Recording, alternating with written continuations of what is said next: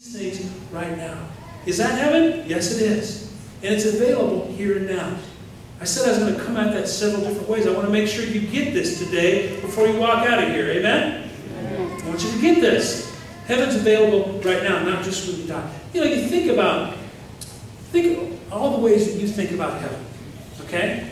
Now, for many of us, we may not think about heaven until somebody we love dies. Fair enough? And when somebody we really love dies, heaven becomes really important to us. Now admit it, think about it.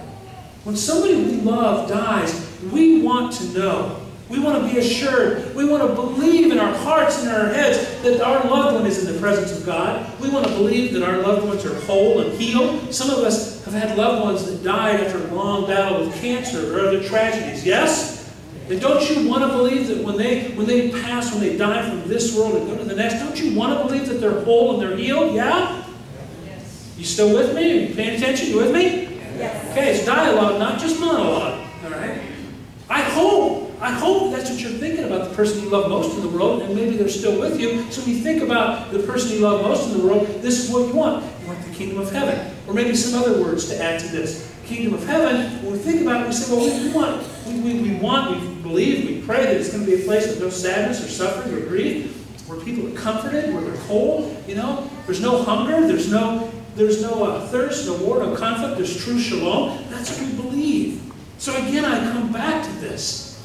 Is this heaven? Yes! Heaven is all these things, and I don't want to wait for it. I want to experience it right now. And I invite you to consider that. Heaven is not a place. Now maybe this is rocking your boat a little bit. Maybe some of you have been raised in a tradition where heaven is a place. But I'm going to say this. Heaven is not a place, it's a state. And the state is not Iowa. Okay? Even though I'll say there's some mornings and some evenings, you know, most of my life, especially this time of year, you know it's hot out. There's times, it's what I've always said is my favorite time of the day. When my daughter was a little girl, she'd say to me at different times, we'd be driving, and she'd say, "Daddy, is this your favorite time of the day?" And I'd say, "Well, almost." It's about 8:30, 9 o'clock on a summer's evening, when you can drive, and I swear you can see the corn and the beans breathing, you know? Kind of a mist in the air. Well, I look at that and say, ooh, I hope heaven does look like this, because it's beautiful. But heaven isn't. It's not a state like Iowa. Heaven is a state of being. Heaven is a state of being alive. Again, look at the list. Heaven is a state of living with love. Heaven is a state of living in this sense that you're one with God, one heart, one love. Heaven is knowing that you belong to God and that God loves you no matter what. No matter how badly you've messed up. No matter how badly you messed up last week. No matter how badly you yelled at somebody or were angry with somebody or did some kind of hidden sin, heaven is knowing that God still loves you. God hasn't stopped loving you. And you can be restored. All of those things. Heaven. State of living in the presence of God. This is what Jesus brought to earth, folks. You want to know about Jesus? You want to know about what Jesus did? You want to go beyond just the little baby or the man on the cross or the Easter morning Jesus? This is what Jesus brought to the earth to be experienced right now. You know, it's an interesting thing. You already do that. You pray that at least once a week. Once a week, most of you have memorized a prayer line, and we pray it together, and you mention how much you hope that heaven and earth will be connected. You say it when you say, "Thy will be done," what? On earth as it is in heaven. Yeah. Heaven is being in the presence of God. And Jesus said that the kingdom of heaven is within you and among us. Jesus said the kingdom of heaven is received and it's experienced and it's not complicated.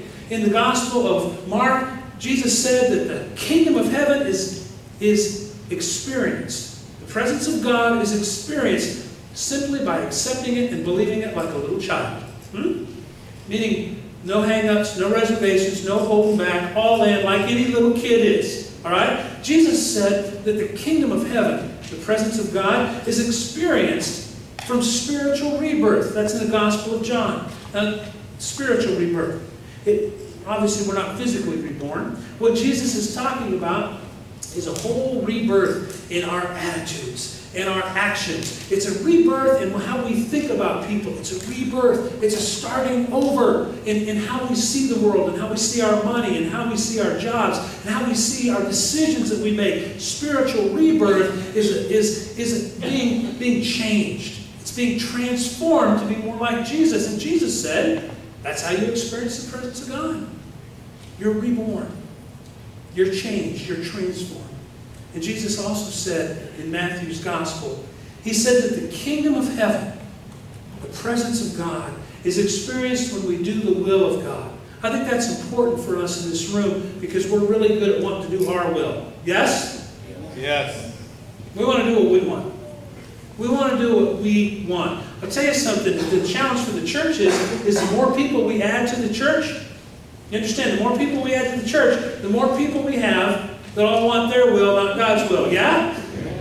And the more people we have coming in this building, coming into this hospital boat, that say, whoa, whoa, whoa, I don't like it that way.